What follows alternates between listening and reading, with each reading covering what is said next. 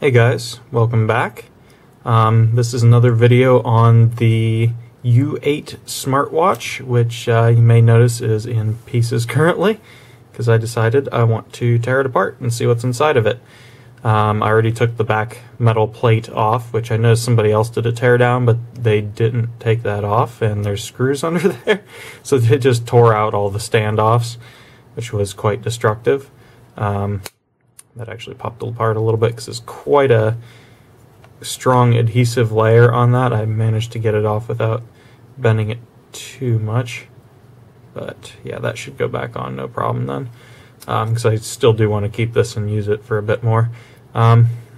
So far, it's not going too bad. One of the gripes I have with it is the vibration motor in here is kind of overly powerful and makes quite a loud noise every time it vibrates. So I'm going to try to put a little bit of something in there to dampen it so it doesn't make quite as noticeable of a sound, because when I'm in class and that goes off, it's kind of distracting, and other people around you can hear it and they kind of look at you funny. But yeah, it's holding up alright. There's a few little nicks and stuff in it already just from bumping it on things, because it is quite soft plastic around the edge. But I'll go ahead and pull these screws out here if I can see it.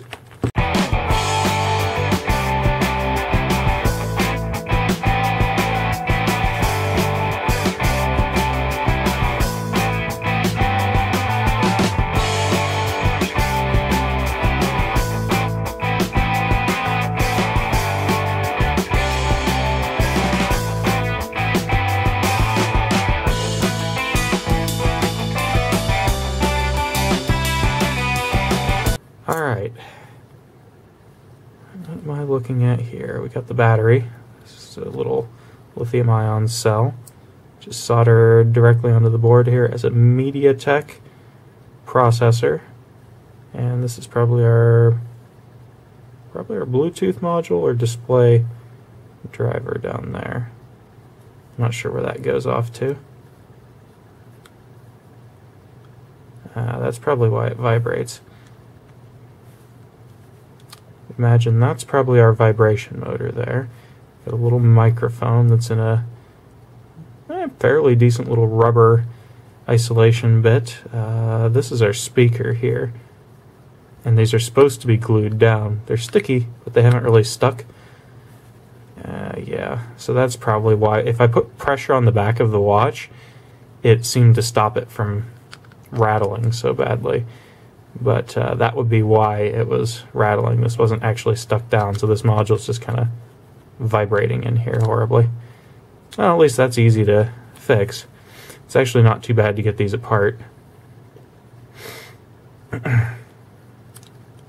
Yeah, it just needs a little something on the other side of that to keep it from vibrating. I'll look for a little piece of foam, cut it to the right size, and stick it under there. Yeah. Got our USB port in there, which appears to be a tactile switch stuck to the back of the USB port. Well, that's kind of cool. It's got a little flat flex going up to the switch, and then it's glued to the back of the USB port. That's actually pretty innovative. I like how they did that. It's like our little antenna down in there. I imagine this is probably our display driver.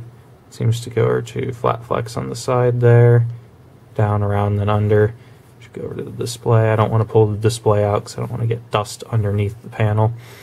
That always happens with these things, especially cheap devices. You get just a little speck of dust underneath the screen. This one doesn't seem to have any yet, so I don't really feel like getting it under there.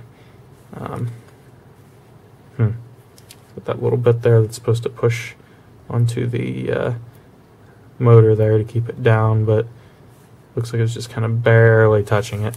So yeah, that's why it was vibrating. Let me grab some foam and I will be right back. And the screen still looks fine. Make sure everything still works okay. Yep, still seems to be working just as crap as ever. Go ahead and put the back panel on. Actually, the little device isn't that bad. There. like I bought one. Couldn't even tell. Looks like new again. There we are. Now, I'll just have to test it. Get somebody to send me a text, I guess. See if it sounds a little bit better now. Alright. Go ahead and test this and give you guys the verdict. Well, you'll be undoubtedly glad to hear that the modification actually worked, and the watch now behaves much nicer. I'll go ahead and send it an alert here, and we'll show you what it sounds like now. It's much, much quieter than it was before. I'm going to go ahead and send it an alert here now.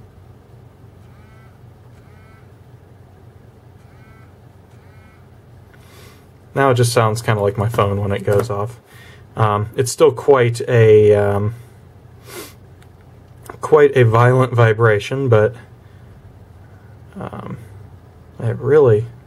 camera really doesn't like this today. But yeah, it's working a lot better now. So if you do get one of these and it's really loud, that's something you can do. Just open it up and jam a bit of foam in there. It keeps it from vibrating.